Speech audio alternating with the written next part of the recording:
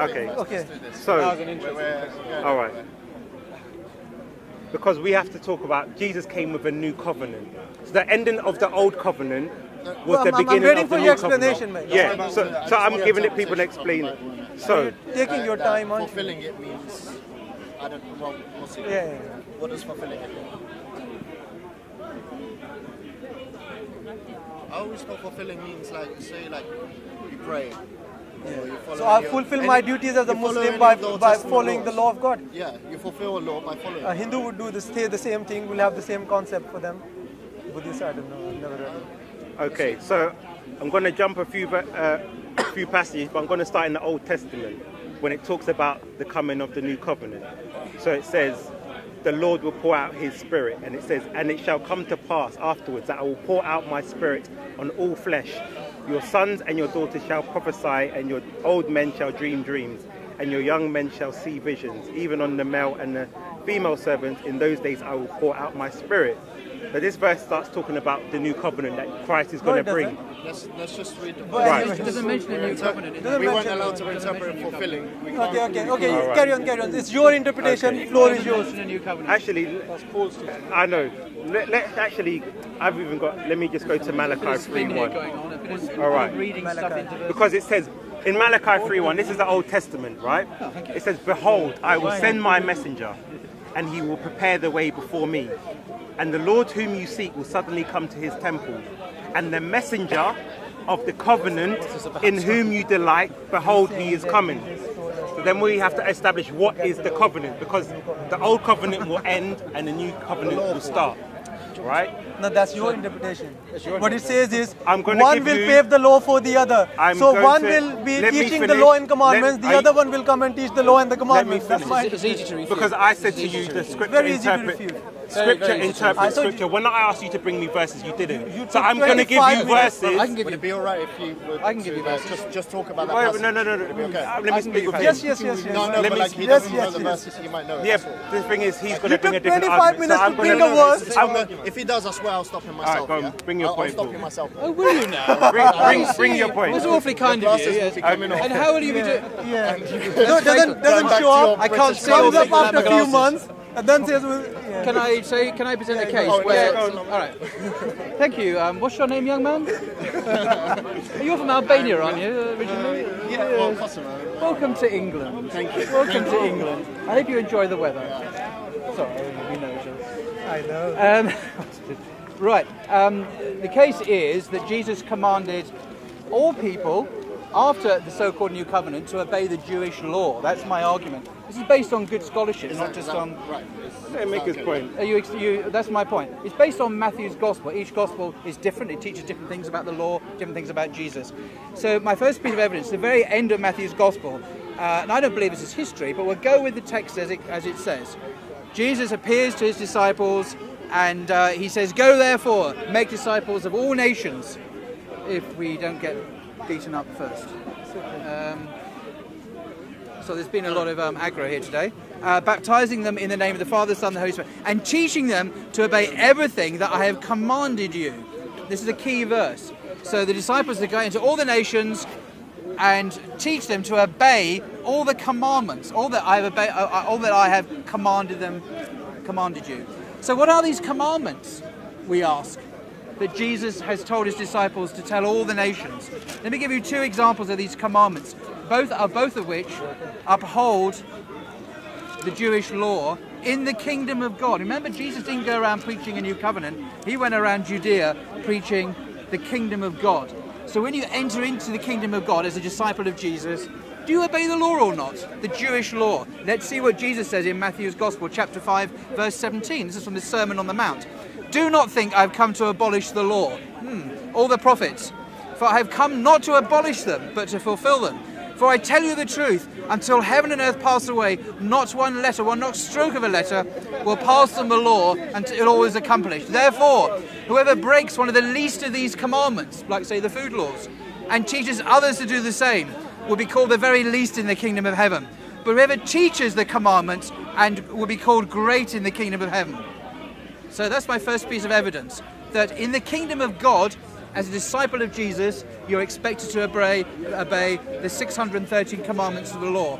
Let's look at the very end of the ministry of Jesus. Maybe he changed his mind. Maybe. No, let me finish. I want you to explain to everyone, because I asked him the same question. I haven't finished. When it says until all is accomplished, what does that mean? I haven't finished. So let me. That's your question. So when you read it, I want you to answer that. Now let me finish. At the end of Jesus' ministry, and remember the point here, the end of Matthew 28, Jesus tells his disciples to go into all the nations and baptize them and teach them to obey everything that I have commanded you. So what has Jesus commanded during his ministry? This is after the new so-called new covenant that you allege. What has he told them to do in the new covenant, in the kingdom of God? What are the commandments? This is what we're looking at. So I've given you Matthew 5, very detailed. You obey even the smallest aspects of the law you ought to obey. Right? Secondly, why are you talking about the Bible when you wouldn't talk about the Quran? What is going on here today? Why can't I finish? There's zero about the Quran. He was speaking about the Bible. I know. Okay. Let me finish. He's a Muslim.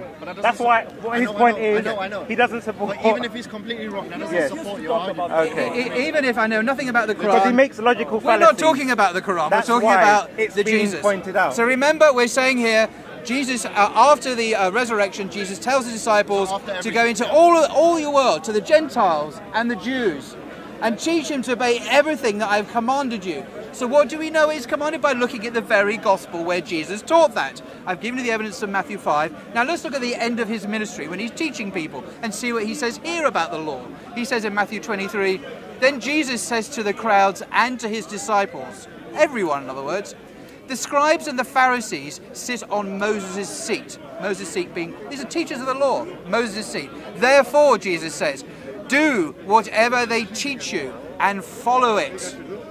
But do not do as they do, for they do not practice what they preach. They're hypocrites.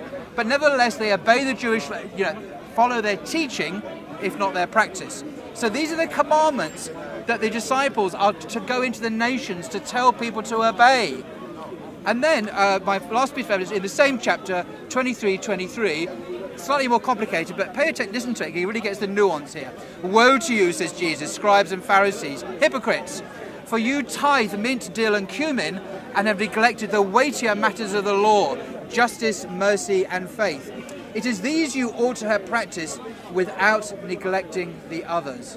Without neglecting the others. In other words, you obey the law as interpreted by Jesus, so with a great emphasis on justice, mercy and faith, but you are not to neglect the smaller aspects of the law.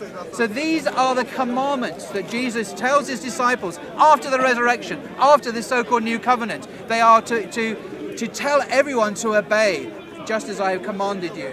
Now, before my friend comes in here and says, oh, but look at in John and look at in Mark and look at in... I'm not talking about these other Gospels.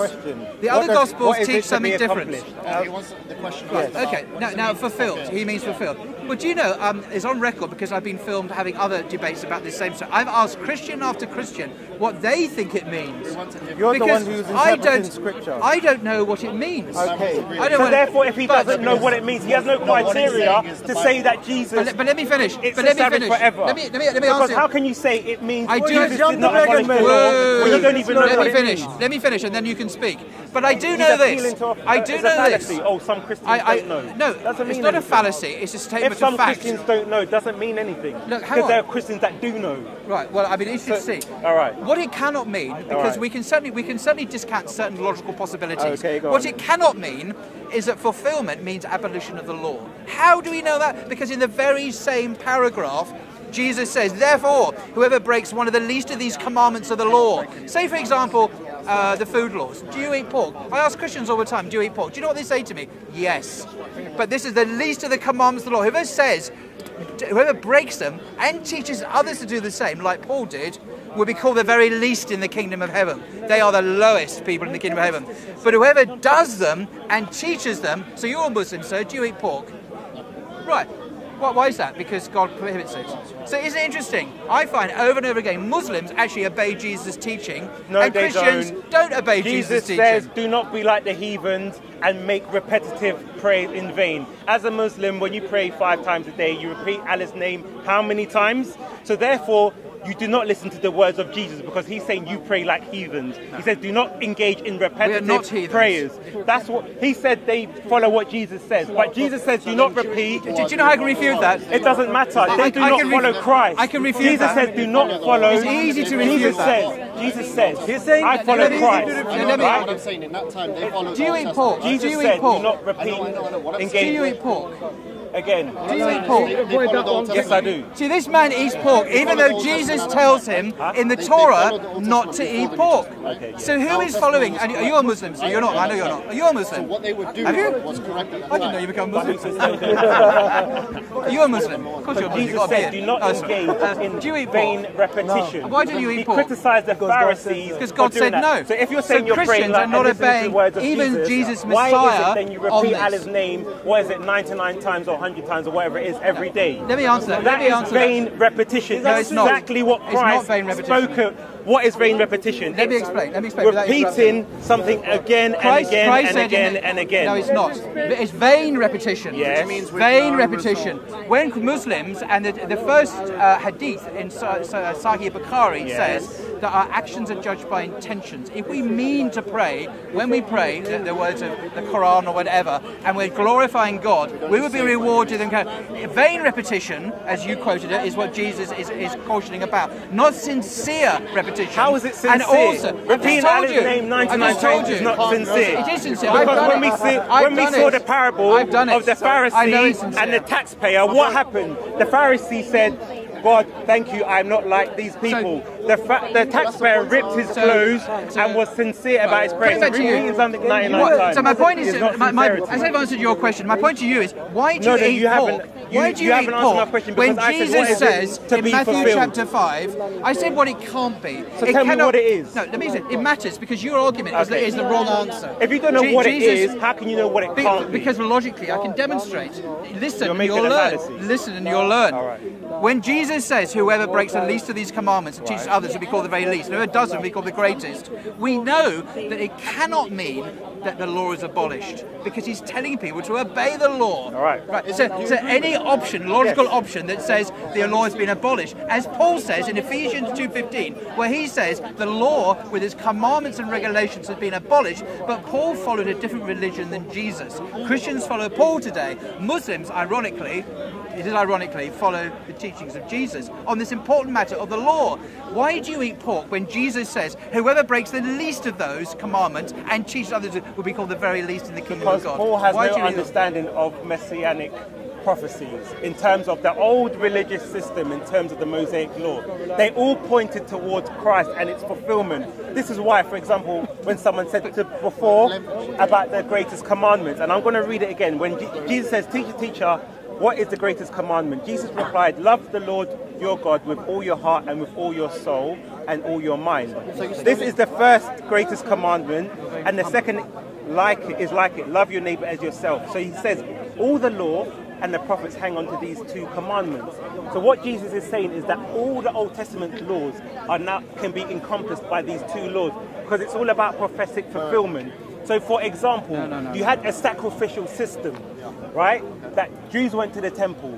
They sacrificed animals for the forgiveness of their sins. They had the Day of Atonement. Christ was the new sacrificial lamb. So he is fulfilling what was pointing towards his arrival. That is how you fulfill something, because yes, God cannot break a law because it means that there's something wrong with it. But to be fulfilled means that all these things were it's like if you have a credit card, you buy something on your credit card, but the money has not been paid. So it's then on hold until you actually pay off your credit card. So it's basically the same sort of thing. That the sacrificial system was for atonement. Christ came for forgiveness of sins. Yes. Firstly, you said that there are two commandments that they still need to follow. The two greatest commandments. Okay. Yes. So therefore, all the laws and commandments haven't been abolished, right? If you're saying they have been abolished, then you don't even need to follow those. In terms of the ceremonial laws, we still keep like moral laws. Why did you make that difference?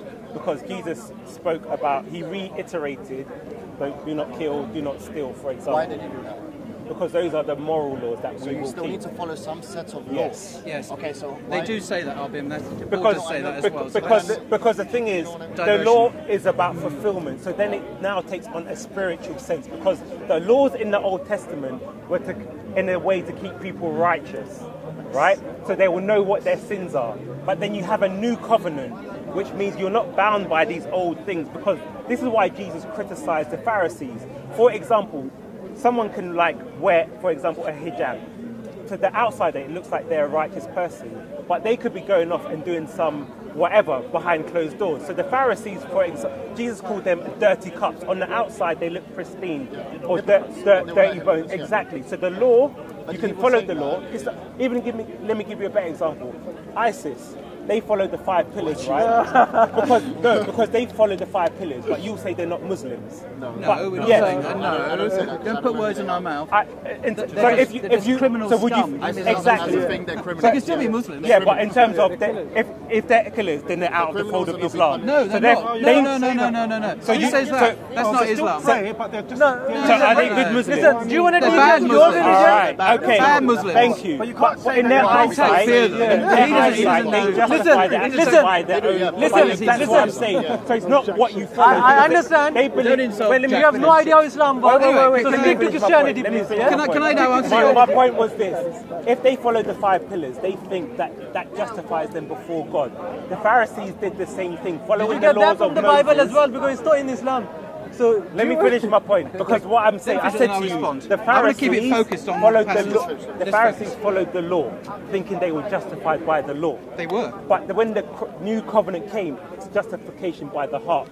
God judges what's inside. That's why when you have anti-Semitism. That's good for you. Let's look at your Quran and see what it says, and your prophet says about anti-Semitism. That's a clever remark, right? Yes. So don't throw those accusations on the Bible, because that's what he does, red herrings. Why would it be? Exactly. Why would it be a red herring? Because it's actually true. The Christian churches have repented of this kind of Christian supremacism, which misrepresents the Jewish faith as a religion of works, not a religion of grace. And it's even affected. Why is that anti-Semitism? Excuse me. These days, there's a new appreciation by leading biblical scholars like Jimmy Dunn and Ed Sanders, who it's not an appeal to authority. Well, who are you? I mean, it's a fallacy. It's not a fallacy. A scholar, what is their opinion got to do with anything? We're going by scripture. I'm not making a proof. I'm illustrating a description. You're mistaking a description for a proof. That's a fallacy. Make your point. Because he's appealing to scholars. Not everything I say is a logical statement. Wow, big deal. No, what I'm saying is that in mainstream scholarship, mainstream churches like the Catholic. See, we're dealing with liberal scholars. That's what he deals with. Like the Roman Catholic Church and the Church of England and Methodist and so on. There's a renewed appreciation of the way Christians have misrepresented and traduced the truth about Judaism, misrepresenting it as a religion of works and Christianity as a religion of grace. And this has deep roots in historically the anti-Semitism that we see in the church, where the Jews are the other, that they don't believe what we grace-filled children of God. That this is historically very much part of the anti-Semitic trope that Western Christians have used against Jews. Now, mainstream Christians have repented of this error. Unfortunately, many people who come to Speaker School are not even aware there's an issue here. Like he said, red herring, didn't know anything about it. But the mainstream churches are being very aware of the way that Jews have been miscast and misrepresented by Christians as something they're not. And the way you look at the words of Christ, criticising the Pharisees for their actions. So what has that got to do with the church? We're reading what Jesus said about the Pharisees of the time. This is why I said it's a red herring. He's appealing to... Right. So coming back to my point here, if you look at Matthew's Gospel, and he's not addressed any of the specifics I raised, in Matthew chapter 5, the Sermon on the Mount, and also Matthew 23, Jesus clearly calls his disciples in the kingdom of God to obey whatever they teach you. This is the people who sit on Moses' seat. Now, this is the end of Jesus' ministry. Does he suddenly miraculously, one page later, say, "Oh well, I've changed my mind. Everything's different now. Oh no, you don't follow that. You're saved by faith alone"? Does he say that? Of course he doesn't. The next few pages, we have the crucifixion, the anointing in Bethany, and then the resurrection, and then the statement at the very end says, "Go into all the world, teaching them to obey everything that I have commanded you." What he commanded them was what he's just been preaching them in his ministry. His ministry teaches to obey the Torah. Now, what's revolutionary about this, and I don't think it's historical, by the way, it's not as if I'm a fan of Matthew, because I think there's a problem with it, but what Matthew has, I would argue, and he won't like me saying this, but some top scholars also say this, appeal to authority, fallacy. At Harvard, I'm thinking of a particular chap at Harvard, in his wonderful commentary on Matthew, he says that Matthew believes the Gentiles should obey the law. And this is quite something. Even I don't think that. So he says the Gentiles and the Jews, everyone should obey the Torah. Now that's quite an extreme position, I think, that Matthew is arguing for. Because if all the nations have to be told to obey everything Jesus said, and he is saying repeatedly that you must obey the law in the kingdom of God, what conclusion are we to draw? Now, I don't. Luke doesn't conclude that, Paul doesn't conclude that, Mark doesn't, neither does John, but Matthew uniquely does. And I think this is unhistorical, and it's just not true. But I'm going by your... I'm just going by what your text says. Is the crucifixion historical? Oh, we changed the subject now. No, because you're questioning the historicity. Wait, I think the main question what you're saying is how do you counteract... Now, let's go to the book of Hebrews. Let me just quickly... What you're saying Hebrews is not Matthew. I don't care. How do you counteract all the verses? He doesn't care. We're talking about the book of Matthew. He doesn't care. You have to obey the law. You have to obey the commandments. I'm going to give you... I said earlier on, Scripture interprets Scripture. So, we'll go to the book of Hebrews. It says, therefore, speaking of Christ... Right. Speaking of Christ, yes. Speaking of Christ, because it summarizes. Is he going to talk about the Gospel of Matthew so or it says, not? Therefore, he is the mediator of a new covenant. Who says this? So that those who are called. Who says this? This is the book of Hebrews. So it's not Matthew. It's not Jesus speaking. I'm going to give you a summary. And it's not then Matthew we can go back speaking. into it. But I'm going to summarize and then expand. So it says, therefore, he is the mediator of a new covenant, so that those who are called may receive the promised eternal inheritance. Since death has occurred that redeems them from the transgressions committed under the first covenant, that's the law of Moses. That says where a will is involved, the death of the one who is made it must be established. For a will takes effect only at death, since it is not in force as long as the one who made it is alive. Therefore, not even the first covenant was inaugurated without blood. For when every commandment of the law had been declared by Moses to all the people, he took the blood of the calves and the goats, with water and scarlet wool, hyssop sprinkled both the book. It doesn't matter. They can pay attention. If they lose, that's not my problem. So it's saying this is the blood of the new covenant God has commanded for you. So what this is talking about is that you had an old covenant called the Mosaic covenant, which was inaugurated by blood, which was circumcision. Oh, sorry, that was Abrahamic. You had a covenant with Abraham. Well, I've learned something new today, I must say, folks. You've heard it first on... And then you had the Mosaic covenant. Content over everything. Which was the sacrificial system, which was Israelites were covered by blood. Then it's talking about a new covenant, which is then established by the shedding of blood. So when Jesus was crucified, that was the end of the first covenant, the old the Mosaic covenant. So when it says that something has to be fulfilled for the laws to be abolished, it was the new covenant that has to start, which was what it says that it has to be established by the blood of the testament, the testator, which was Christ. So therefore, when you have a new covenant, the old Mosaic covenant is abolished. And this is why when you have Paul and stuff talking about the sacrificial system, that Christ was the fulfillment of the Mosaic law. Exactly. That therefore you do not need to go to the temple to make sacrifices. That's why the temple of Jerusalem was destroyed, because Jesus said, I shall destroy this temple and rebuild it within 3 days. Right? Because it's a new covenant. So therefore you don't need to go to the temple and pray and make sacrifices, because Jesus fulfills, not abolishes, he fulfills. Do you need to go there at all? No, not anymore. Well, the disciples did in Book of Acts. They went to the temple to sacrifice in Acts chapter 3. But you were saying? So again, as I say, that's why we are now not bound to go and make a sacrifice to atone for our sins. Why did the disciples go to the temple and sacrifice in Acts then? So again, when Jesus said, because I asked him specifically, I asked him when Jesus says, I said to him, yes, you listen to, wait, let me finish my point. Because in Acts, listen to what I'm saying. So I'm saying that when... Hi, Mum. made me forget my point. But I'm saying, so when Christ says, not a jot or tittle shall pass away from the law until.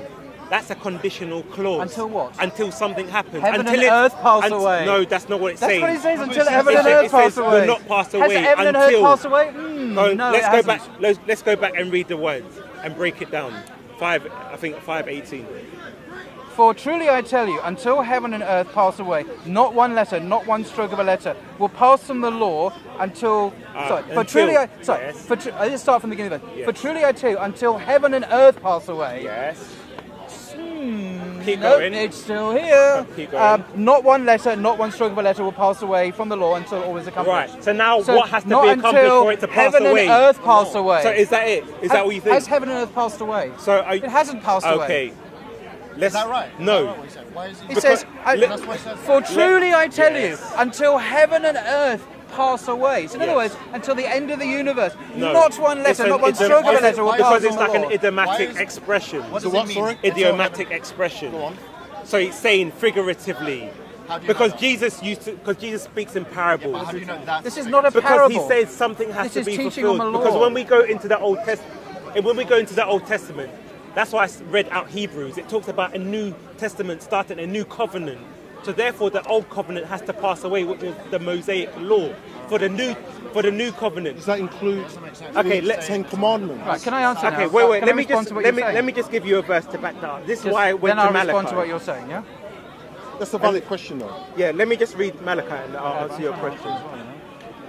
I don't know, when I read that sounds kind of Until heaven and earth pass away. Yeah, listen to this. Heaven and earth hasn't it says, passed away. Behold, Maybe I it has. send my messenger, and he will prepare the way before me. And the Lord whom you seek will suddenly come to his temple, and the messenger of the covenant in whom you delight, behold, he is coming, saith the Lord of hosts. What is the covenant he's bringing? Yeah. That's the abolishment of the Mosaic laws. Yes. Does that include? That's not what it says. The You're old- adding. That's not what it says. The 10 Commandments, because that's in the old. Yeah. So that's abolished Because when you read what Christ talks, he now talks about revising it. the kingdom of God, and it goes into a spiritual sense, because the old Mosaic laws are not to be kept in terms of the ceremonial. Yes, we keep. Does that say specifically? Well, you can find. He's putting an interpretation to that. No, Yes. because Doesn't say that. Yes. if I go. Well, you can I have to, interpret it. because I will have to That's again the bring point. That's what I'm scripture. saying. Anyway, If you want me can to I- bring can scripture, I, I will bring scripture. But I just because when we look at what Paul is talking about, okay, let's go to Corinthians. Apostle Paul. Right, if he Which comes Paul? back to it. Isn't that the order of confusion? Brother, please. Can I just respond to some of this? Yes. This is a sort of matter of Christian mystifying and spinning things out of nothing.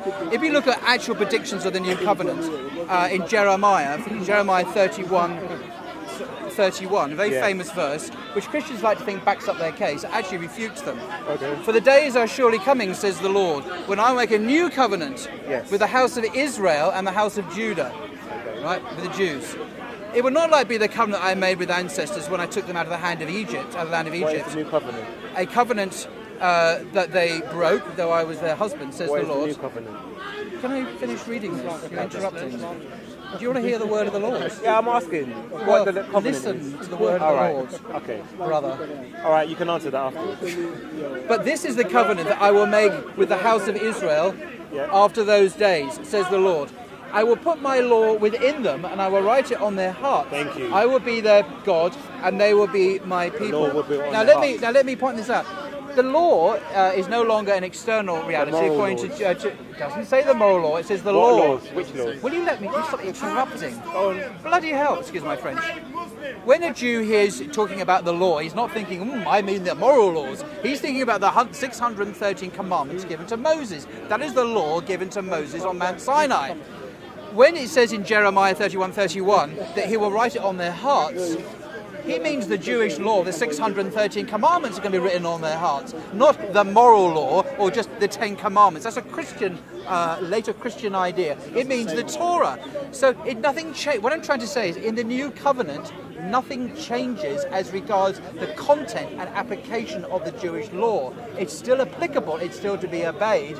It is no longer, as it then goes on to say, Next verse, no longer shall they teach each other and say to each other, know the Lord, for they shall all know me, from the least of them to the greatest, says the Lord. So now they'll have that personal acquaintance with the law written on their hearts. But it's still the 613 commandments of the law. And when Jesus says in Matthew chapter 5, do not think I've come to abolish the law, but in fact, it's a more radical obedience to the law, much deeper application of the law, which takes into account your radical, the heart motivation. You've got to be compassionate, you've got to have faith and mercy. He's not saying it's abolished. Do not think I've come to abolish it. And at the very end of his career, he says that the scribes and the Pharisees sit on Moses' seat. Therefore, obey everything they teach you and follow it. Follow the commandments of the Jewish law. He's not saying just obey the moral law or whatever aspect of the law you may say. It's a good example, Matthew 15, where Jesus is Yes. talking about the Pharisees, and he's telling them, why do you follow the traditions of man? Or what? Thank you. Young Mr. Albanian man. What is your name? Why Is do you it? follow the tradition? Yeah, but he's telling them, and then he's deliberately telling Thank you. them Yeah, this is a very that good you're point. supposed to be following the law, and he actually gives them Exactly. example of commandments. What is the example they give? That's the whole There's point. two examples. Because that's hang on. let me address your point. Because what you wait, don't push me let me aside. just address your point because I genuinely want to read. You said there's two commandments, aren't there? That the 15's there. There are two commandments that Jesus says the Pharisees are ignoring. One of them, of course, is honour your father and mother. quite simple. And the second commandment, have you found the passage? Yeah, there, yeah. And the second commandment, shall I tell them what it is, or do you want to read it out? Okay, listen. I don't think it's this one. Yes, it is that one. Because this is why you have the whole scripture, right? Because they're trying to confuse you. Shall I show you? Right. Okay. Because I was talking about honour thy father and mother, put to death. Put to death the rebellious son. Yeah. Exactly. So the two commandments. Yeah. Do you want to read it out? I was right? You were, but I was right about the chapter, wrong about the passage. Do you want to read it out? These Albanians are pretty wicked when it comes to biblical exegesis. What they do. What are the two verses? The two verses this is a great illustration of my point. Because the point is that Jesus is going around telling people, follow the law, but you're saying that it's to do with.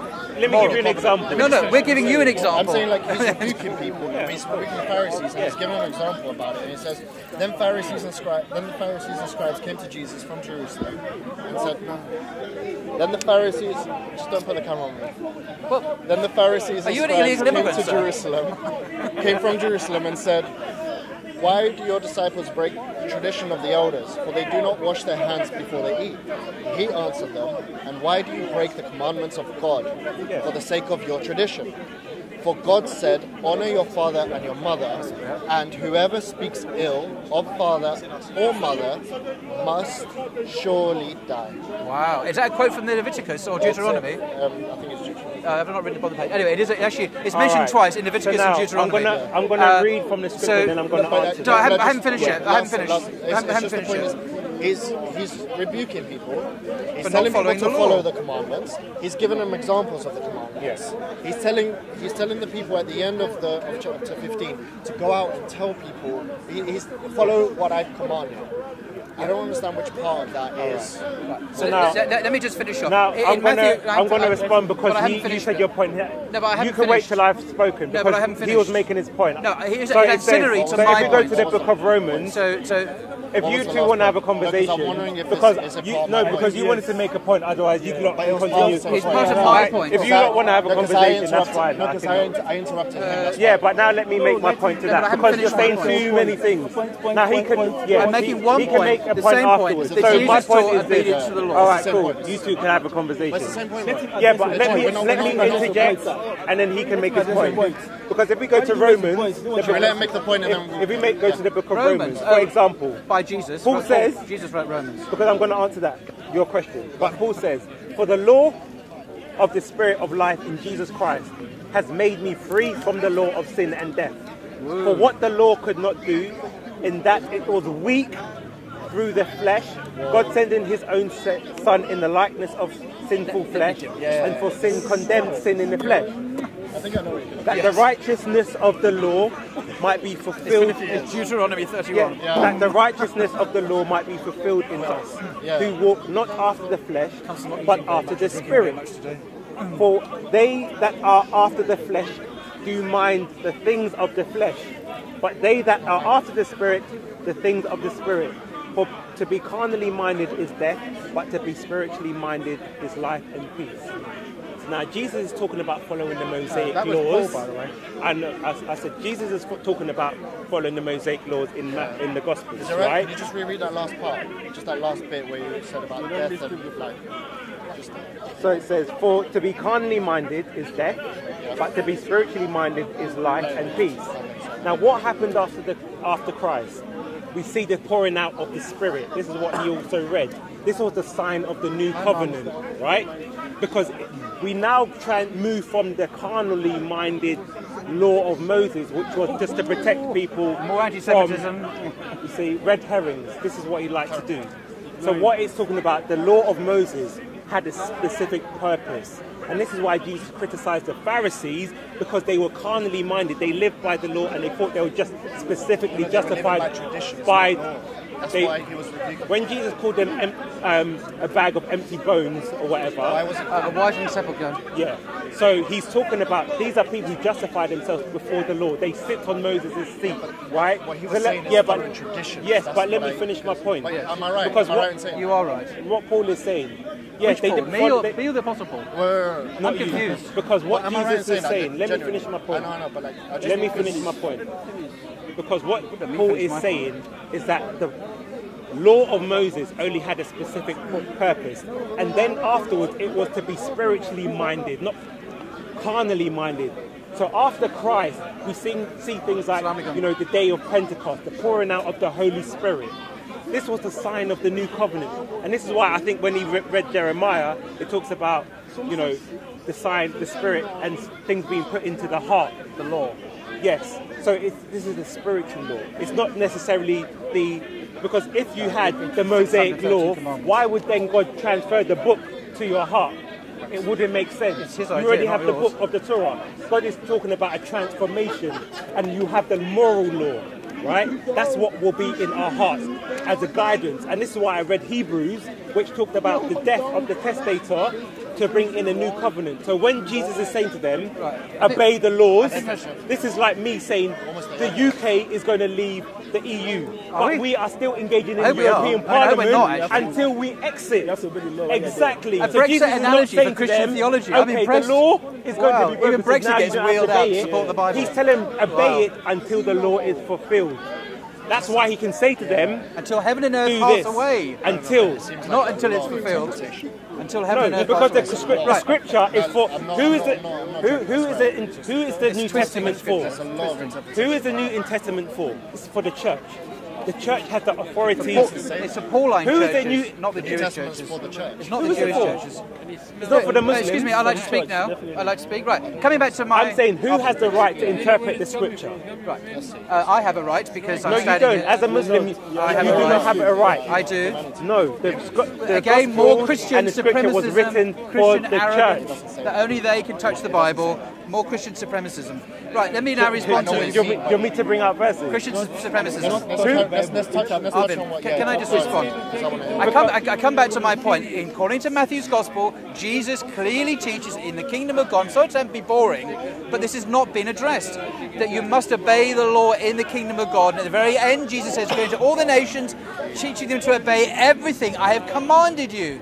Now, saying new covenant doesn't change anything. We still have what he's commanded them in all of the gospel. But he just read the Old Testament where he spoke about a new covenant and the law being put on their heart. Yes. Well, so therefore, this refutes your point. No, actually, it backs up my point. Jeremiah 31:31 is a prophecy of a new covenant where that self-same law that Jews know is written on their hearts. The law doesn't change. It's not been abolished. It's not been abrogated. It's not been changed. Whatever fulfilled means, logically we know it cannot mean one option, the very option you prefer, that it's been cancelled and abolished. So exactly, this is the fallacy of what he's saying. Unless you can tell me what it means. What he's saying is that he's removing... Why can't I just finish what I'm saying? The things that it cannot be.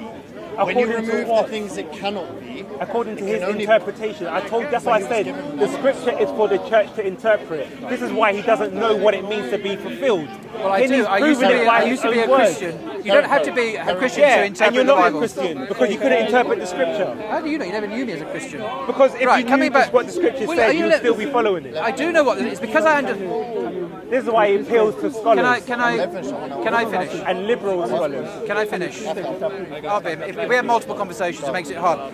Just a point of biography here. It's because I investigated the scriptures as a Christian that I found them to be problematic in key areas, to be in error in key areas. For example, the New Testament.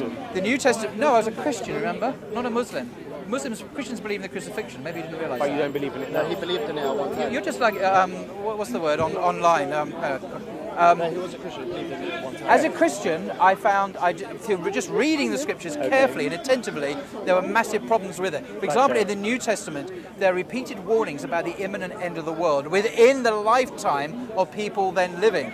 There's a passage in Mark 13, verse 30-31 that says that this generation will not pass away until all these things, including the destruction of a temple, and the end of the world will happen. Paul says at the end of 1 Corinthians that we will not all die, some of us will be alive when Jesus returns. Clearly that didn't happen. That's a failed prediction. Repeatedly in the New Testament there's a view that the end is about to happen. We are now here 2,000 years later and we're no nearer to the end then as we are now. This has been falsified actually. So the problems I had with the Bible were as a born-again, spirit-filled, committed Christian, not as a Muslim. As a Muslim, I found solutions to the Bible because I then realised I had the key. The key is the Quran to unlock the falsity and the truth in the Bible.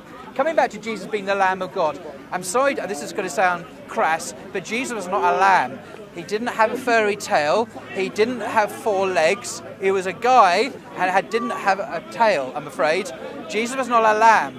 The idea of human sacrifice, notice how they slip into lamb language, which is acceptable, but in fact Jesus was a man. If you see any picture, even in a church, you will not see Jesus. You will not see Jesus with a tail at all. He's a man. Thank you. Any man. Thank you very much. So the point is now that he's proven he doesn't know how to interpret I scripture. haven't finished. Because it's not talking literally. So therefore, if he's saying Jesus is not a lamb, he has disproven himself. Exactly. What did the scripture say? Carnally minded. No one says Jesus was literally a lamb. If it's not literal, that means it is a human sacrifice. Thank you, Arbin. These Albanians have got a wicked intelligence, you know. They can really get to If you take it these Albanians literal, are amazing. then you can say what you just said. Goodness right. me. But if you don't, which is what you're saying, then he is... Right, if I can yes, thank you. Right, just to I'll take the Christians at their word, and Jesus is not meant to be physically a lamb, then we have a bigger problem still. He's a human being who is sacrificed. What does the Bible say about human sacrifice? Bad news, I'm afraid. Repeatedly, God says that human sacrifices are an abomination to God. And there is nothing in the Torah that makes any provision for human sacrifice. The only sacrifice you can have are lambs and pigeons and flour and so on. So either way, you lose. If you lose, it's a human sacrifice. And if you say it's a... Hang on a second. If it's a lamb... Also, it fails, because in the Torah it says this must be an unspotted, unblemished lamb. Jesus, according to the Gospels, was beaten to a pulp before he was put on the cross. So even if you think Jesus had a tail and lots of wool, he was a lamb that was badly beaten, according to the Gospels. And thus he would not be a valid sacrifice in the Torah. So I'm afraid Christian arguments, as soon as if you look at them at a distance, they seem quite nice. But if you look at them closely, do you know what they do? They all collapse. They all just disintegrate because there's no reality to them. Jesus was not a lamb, he was a man, human sacrifice prohibited. If he was a lamb, he was beaten to a pulp. That is an invalid sacrifice according to the Torah. Either way, you lose. Shouldn't it be a goat? Surely all the sins of Israel were put on the goat and it was let You're saying Jesus should be a goat. What These Albanians, what I tell you. Paul does is appeal to a lot of fallacies and red I've herrings. heard it all now. Because for example... How could you argue that up in Day of Atonement? Okay, Leviticus chapter 15, Day of Atonement. Good point, actually. Jesus is not a goat or a lamb. I'm sorry to break your heart on this. What Muslims like to use all 1.8 billion of us, that's what we always do. What the Dawah team like to do. The team. I didn't say who you are. Whoever it applies to. I said the Dawah team. Dawah team like Paul. What they like to use. I'm not part of a team. Is use provocative words like human sacrifice. That's what you believe. You believe Jesus was a sacrifice for sin. When we go to the Quran, that's exactly what you believe. Let me speak now. I let you speak. It says in Surah Al-Hajj 22, 58, 59, it says, to those who leave their homes in the cause of Allah, and they are then slain or die, on them will Allah bestow a good provision. So if you go to, that is what you call a martyr. A martyr is someone who dies in the cause of Allah. But not a sacrifice for sin. With you giving your life as a human sacrifice. It's not a sacrifice for sin. That is a martyr. Because if you're a Muslim and you go to war and you know you're not going to come back, it's not a sacrifice for sin. That is pleasing to Allah. So what I'm saying to you is this. No, because what I'm saying, let me finish my point. If I save your life, and I sacrifice myself to save your life, I'm not. Thank you very much. I'm Jesus came myself. to do what? I don't get put on a Thank you very much. lamb. Jesus came to give his life for the sins of mankind. For God so loved the world that he gave his only begotten Son. So therefore, you have just proved our point. You've just said it's not. Am I a sin offering? You just said, what did you say? You said it's not a if I save your life, yes, I sacrifice myself, but I'm not a sin offering. Now you didn't say but before, now you're adding the end. Say what you said before. No, I literally just said what I said before. You did. If you give your life for someone... It's not a sin offering. I didn't say if I give my life for someone, I was talking about you, man. It's not a sin offering. Again, you're misrepresenting. When you're talking about a martyr, if I'm saving your life, you said it's not a human sacrifice if you give your life for other people. It's a time waster, I'm afraid. Right? It's wasting. It is. He doesn't want to listen. No, because listen to what I'm saying. It's my turn. It's my turn now. Let me finish my point. He's going to make a point. I'm going to make a point. We're going to wrap up. Let me make my point. So let me make my point without interruption. Well, I may not be available. You just can't. I'm not a public pump. You can just use like pump. You ask me if you wouldn't mind if I answered your question. Get to the point. Thank you. The answer is no. I'm going home. Right now, you can't just use me. I've got to ask you a question. No, you can't ask me a question. Right, so my final wrap-up point is, and I say this then I will end, whatever you may think, Jesus did not teach that only through his human sacrifice or his badly battered lamb sacrifice, which is invalid, will sins be forgiven. No. Let's look at all of the Gospels. For example, this is a great example in Mark chapter 10. A man came up to Jesus and said, you probably haven't heard this before, Albanian. Good teacher, what must I do to inherit eternal life? Jesus said to him, why do you call me good? There is no one good but God alone. Then he said, I don't need a chorus, thank you. I don't need a chorus. Then Jesus said, obey the commandments. You don't know, he lists some of the commandments. And then Jesus said to him, the man said to Jesus, teacher, notice he drops the good now, he gets the point. Jesus is not good, only God is good. I've kept all these since I was a youth. Jesus looked at him and loved him and said, you lack how many things? May I borrow your finger for old time's sake? Oh, come on. One thing. Thank you, Arbin. Now, several years ago, he and I used to have a double act down here, didn't we? I used to wheel out the finger. I haven't finished. I haven't finished. You're playing finger games. No, because it's a serious point. It's a serious point. He's showing, harassing me. It's a simple point. The reason we do this is because people forget what is said. Finger, Arbin, finger. Right. Jesus, not the middle finger, the index, just stick it out. That's a much better finger. Jesus says, you lack one thing. What is the one thing the man lacks to be saved, to get eternal life? Remember, he's obeyed the law. Jesus says to him, the man said to him, I obeyed all those since I was a youth. Jesus looked at him, loved him, and says, you lack one thing. Now, there's a reason I'm stressing this, because he will forget his one thing. As night follows day, they forget. The one thing he lacks is this, according to Jesus. Go sell what you own and give your money to the poor, and you will have treasure in heaven. That's the one thing he lacked. And if that man had gone out and given treasure to the poor, he would have been saved. If he died on that spot, he'd have gone to paradise. This is the message, the gospel you will never hear from Christians. This is the gospel of Jesus of Nazareth, the Islamic prophets. It is not the gospel of Christians who preach Paul in Romans, Paul in Hebrews. He quotes anyone but Jesus. The gospel of Jesus is a different religion. It's a religion of Jesus, what they preach is a religion about Jesus, a religion about Jesus. Islam is a call back to follow the religion of Jesus, the religion of one God without partners, a religion where you are saved by the mercy and grace of God, not by the sacrifice of a human being or a severely battered lamb who is not actually qualified. Is that gospel of Jesus? Yes. Does it say gospel of Jesus? Yes. One of them? Yes. I think all of them are gospel of Jesus. Thank you very much. Thank you. Yeah. Lovely. I don't think that there is Very nice. Very nice. Thank you. Good.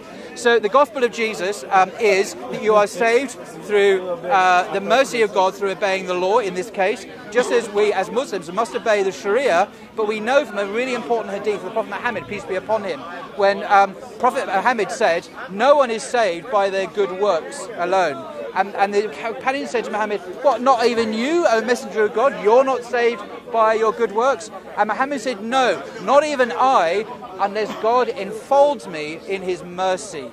Even Muhammad does not get to paradise except through the mercy of God. This is quintessentially the gospel of Jesus, the gospel of Muhammad, and the gospel of all the prophets of God.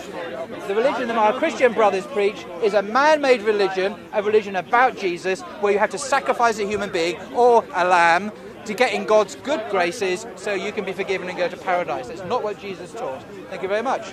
All right, now let me make my conclusion. What's your name? Arbin.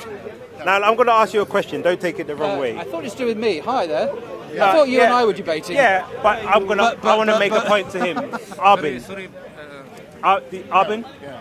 Now, poor Arbin. Don't take offence to He this just got question. the boat from Albania as well. Are you gay? Ooh. All right. He said he's not gay. So if I came to you, let's say someone comes to you next week and says, "What's your name?" Are you going to say, "I'm gay, Arbin"? What's this got to do with Jesus or the gospel? Yeah. Would you say to someone? Have I just morphed into the Twilight If someone Zone? says, "What's your name?" Would you say, "I'm gay, Arbin"? I'll say no for the sake of argument. Why not? It doesn't make sense. Because you're not gay, No, right? because that's not my name. Yeah, but will you say people know me as gay Arbin? Would you say something like that? Anyway, folks, thanks for a lovely discussion on Jesus. My point is... Let's all go home now. Let me just make my point. Because he listened to us. Because... Sorry? Tell me about it. I'm dying for Yeah, clarity. so my point is this. He's not gay. And if someone addressed him as gay Arbin, he would not refer to himself as that because he's not gay. Wow. But then... That's deep, man. Because Deep. it's not my name. Okay, that's... But I'm not saying as your name, but as in a reference to yes. Okay. Would you, if someone called you gay, would you accept that? Can we talk about Jesus, okay, please? let me just the law. Because basically he wouldn't do it. Just like let me ask you the same question. If someone called you gay, This is would what- you what accept that name? All right. His Because figure, by when the way, Paul- was just figurative. Can I It wasn't finish- phallic. Can I finish my point? Well, can you start your point? You haven't even started your point yet. Right. My point is this. Now, Paul said the man came to Jesus, and Jesus said, only God is good, right? No, he was saying, Good teacher, and what must then I do? exactly. And then Jesus Only corrected God him. is Yeah, good. and then- But when we go to the book of John, Jesus says, I am the good shepherd. Different gospel. So if only God is Different good, gospel. Jesus is telling you that he And is it's not- God. Because Jesus is telling you Don't interrupt him clearly. then. You interrupt him. Because if Jesus is calling himself, I know, and let me talk to the camera because these two don't want to No, we're listen. listening. I'm just saying. So Just clearly, his finger, that's if Jesus said to this man that only God is good, but then he called himself the good shepherd, Jesus is calling himself good and he's equating himself to God. Now, No, he's not. to prove this point, you go to the book be a of good Matthew shepherd without being God. 10:11, when they said I'm to a good shepherd. Doesn't mean I'm the God. people came to Jesus and they asked him about who John the Baptist was. And I'm going to Is it close worth on it? this. Is it worth it? Listen to you. And So it let says, us listen to He you. did not listen to me. I listened to you. I was as there. they went away, He didn't listen. Jesus began to speak to the crowd concerning John the Baptist. It says, what did you go out to the wilderness to see? A reed shaken by the wind? What then did you go out to see? A man dressed in soft clothing? Behold, those who wear soft clothing are in king's houses. What did you go out to see? A prophet? Yes, I tell you, more than a prophet. Then Jesus said concerning John the Baptist, he says this, this is he of whom it is written, behold, I send my messenger before your face, who shall prepare the way before you. Now, this is what we call a precept in biblical terms. It means that there's a scripture that it relates to. Jesus is reading a prophecy. We go to the book of Isaiah, chapter 40, verse 3. Now it says, a voice cries in the wilderness, prepare the way of the Lord. But the word Lord here is the divine name of God. So the prophecy is saying that there's going to be someone in the wilderness preparing the way for God. Because when the Jews were asking Jesus, who was John the Baptist? He gave them, this is what we call a precept. In Isaiah 28:10, it says precept upon precept, line upon line, verse upon verse. This is how we use the scripture to interpret scripture. Right. Prophecies point towards something. So when they said, who is John? John said, this is he of who it is written, the one who is in the wilderness. And it says, I'll repeat, a voice cries in the wilderness, prepare the way of the Lord, make straight the way in the desert highway for our God. So it says this person in the wilderness is preparing the way for God. And if you read Mark 1:1, it confirms the same thing. All the four Gospels actually say the same thing because they understood this prophecy was saying that the person in the wilderness, who was John the Baptist, is preparing the way for God. And if we go into the book of John 1, I think it's who wrote this? 120. Who wrote this? And when? John says. And when? Let me just go into the book of John. I think it's 1:15. When did John write this book? We're having a debate. I mean, the final. This is what John's word was. It says, John bore witness about him and cried out. Why do you want to know? Because it's important. This is he of whom I said, he who comes after me ranks before me, because he was before me. But John was older than Jesus, and he said that Jesus came before him. Why would he say that? Because he knew who Christ was, and he knew what his mission was. Because all the prophecies, and that's why when I started with Malachi 3:1, and this is going to be my last verse that I close on. We heard you the first 20 says, times. Thank you. Behold, I send my messenger, and he prepared the way before me. And the Lord whom you seek will suddenly come to his temple, and the messenger of the covenant in whom you delight, behold, he is coming, says the Lord. But God is speaking, and it says, behold, I send my messenger, and he will prepare the way before me. The Old Testament was very clear that God was coming to earth. This is why Jesus referred them to read this prophecy. So if anyone says Jesus didn't say he was God, Matthew 11:10, because we have something called precept upon precept. Isaiah 28:10, and the Old Testament clearly says God is coming to visit the earth. That's why I can reference Isaiah 40, which Jesus spoke directly of, and Malachi 3:1. And on that note, Jesus confirmed he was God. Peace out. Thank you. Hallelujah. Right, as the cameras are still. All right. Jesus did not confirm in many places in the New Testament. Jesus says things which God would never say. At the end of John's Gospel, he says, I'm returning to your Father, your God, and my God. Jesus says he has a God. And just to remember, in Judaism, they believed in one God, not two or three. But in case you think in heaven, Jesus has gone back to heaven, and now he really is God again, let's see what Paul has to say about who Jesus is after the ascension. And in 1 Corinthians chapter 11, Paul says this about Jesus. I want you to understand that Christ is the head of every man, sounds pretty good, and the husband is the head of his wife, and God is the head of Christ. So the head of Christ, the head of the Messiah, is God himself. And this is the ascended Jesus, not the Philippians chapter 2, Philippians 2, divests himself of his Godhead and becomes man. This is Jesus back into heaven, and still here he is said that God, that the Messiah has a God. And Jesus denies he's God in Mark chapter 10, as we've seen. Why do you call me good? No one is good. But also Jesus prays. He prays to God. He doesn't know things. God knows everything. God knows the date of the end. Jesus says in Matthew's Gospel and Mark's Gospel, no one knows the date of the end. Only the Father. Neither the Son, but only the Father. So the Son doesn't know the date of the end, and by the implication the Holy Spirit, no one else does but the Father. He's all knowing, though. Indeed. But only God the Father is God in the Bible. Only God the Father is fully God in the Bible. That Jesus is a human being, a very exalted human being, but he certainly is not Yahweh. And the final piece of evidence is this, interesting piece of evidence. Jesus taught his disciples to pray. Now prayer is really important in the Christian life. And you're praying to who? To God. Who does Jesus say specifically you should pray to? If you look at the Lord's Prayer, Jesus says, when you pray, pray like this. Our Father in heaven, hallowed be your name, your kingdom come, your will be done. What does it look like? Should I come out of the way? Well, hang on, just give me 15 more seconds. So Jesus says when you pray, you're not praying to Jesus, you're not praying to the Holy Spirit, you're praying to the Father in heaven. So there's no Trinity here. There's no divine Jesus. There's no Holy Spirit. You pray to God in heaven, our Father in heaven. If Jesus was revealing a God of a Trinity, he would say, when you pray, pray to the Trinity, or pray to the Father and the Son and the Holy Spirit, or something like that. No, he says when you pray, pray to your Father in heaven. He didn't say pray to me. And this to me is a clinching argument, that spiritually we're to address God in heaven, our Father, and not Jesus. Jesus doesn't feature anywhere in the Lord's Prayer. He's absent. And that tells me he's not meant to be a focus of prayer, he's not meant to be a focus of worship or devotion. Only God is. And the only religion on earth today that I know that does that to perfection, when it's practiced properly, is Islam. No kidding, it's the only religion in the world that knows of Jesus as the Messiah and gets him just about right, that he's a Messiah and a prophet of God. So my invitation is, if you want to follow Jesus authentically today, you basically got to become a Muslim.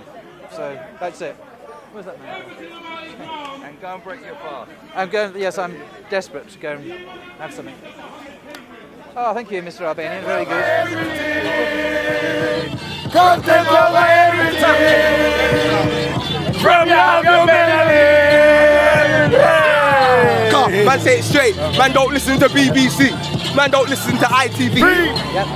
Listen. COE. Man, don't listen to ITV.